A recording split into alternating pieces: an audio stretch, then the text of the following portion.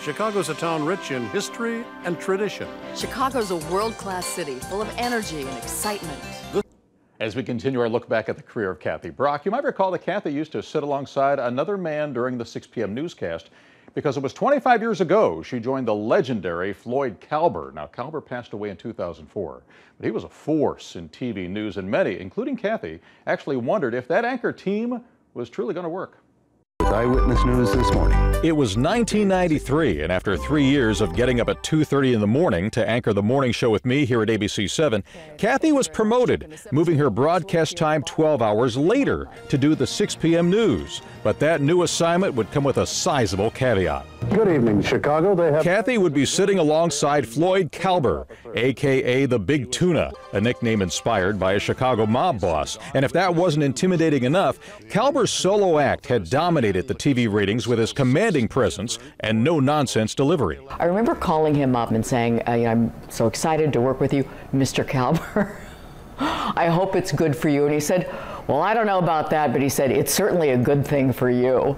Kathy now is joining us at 6 o'clock in the evening on Channel 7 to do this newscast each day. It was Floyd's show, for sure.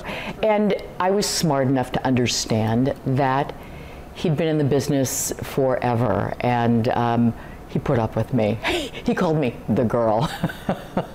Bob Veazey was the longtime producer of our 6 p.m. news. I don't think on a daily basis that it was a fun job for Kathy necessarily when she started. She handled it with such grace, dignity, and class that it was unbelievable.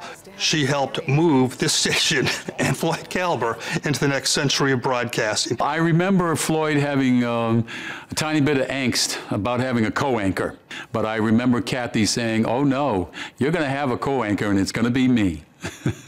While it certainly was not the first male-female anchor team here at ABC 7, viewers and many women journalists still took notice of the shift at the 6 p.m. anchor desk.